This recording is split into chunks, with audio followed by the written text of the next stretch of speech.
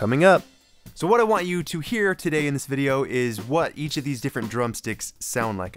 Did you know that there is more than one way to record stuff? Well, there is.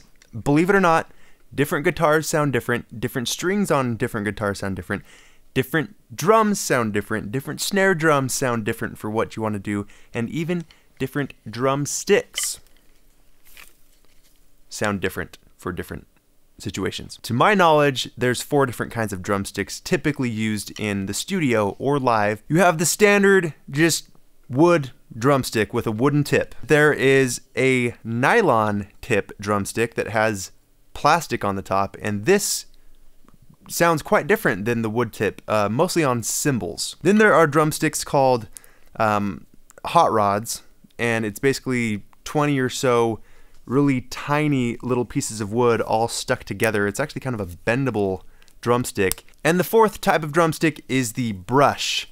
So I don't know if it's technically called a drumstick.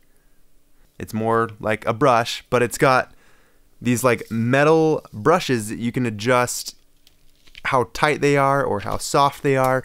A lot of it's used in jazz, but this has a very, very different sound than the other sticks. Okay, I lied. There's actually one other what I would call main type of drumstick, and that is a drum mallet, which is essentially a wooden drumstick, but at the tip is a large soft ball of felt. It can almost sound as loud as a normal drumstick, but it's much more of a muffled hit and less of a sharp attacking hit sound.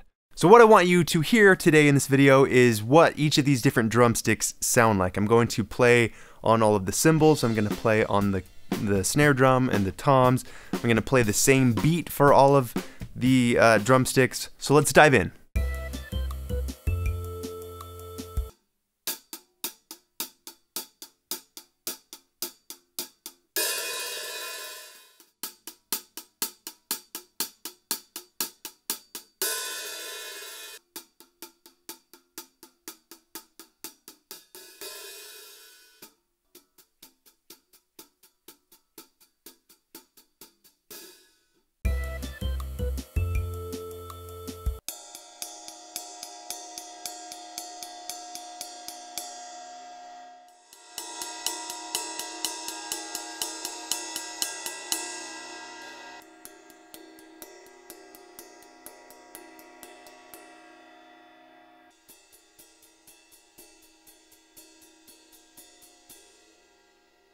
So here's something to notice, again, as I had mentioned with the wood tip drumsticks, just the standard wood tip drumsticks, and the nylon or plastic tip drumsticks. When it comes to cymbals, if you're hitting the cymbal with this part of the stick on the plastic tip or the nylon tip, it sounds very different than if you hit it with the wood tip. It's a lot brighter of a sound.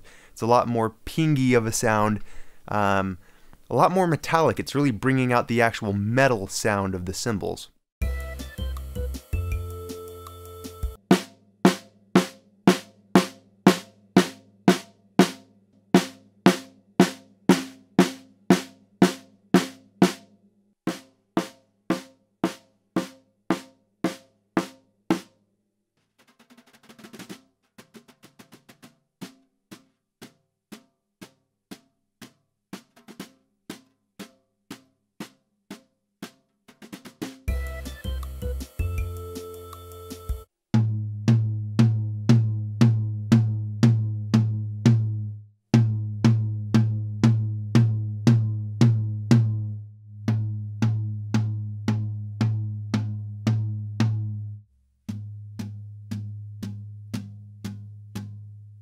The brushes are obviously the most unique of them all. You can do some unique things with these drumsticks that you can't do with the other ones, like take advantage of the fact that it's a brush and you can brush it across the snare, kind of get a brushy sound. In the folk rock band that I used to be in, these came in handy for a couple of songs that we had on the album, and then I would bring them to the shows and I'd pull them out for a couple of songs that we played.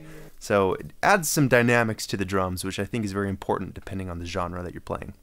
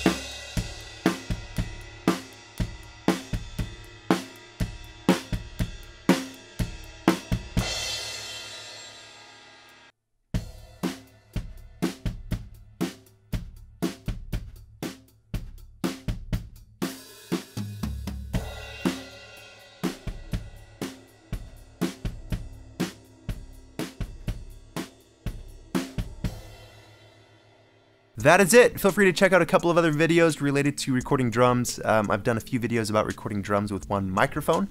So if you've just got one microphone, you might find these videos to be somewhat helpful. And that's it. Bye.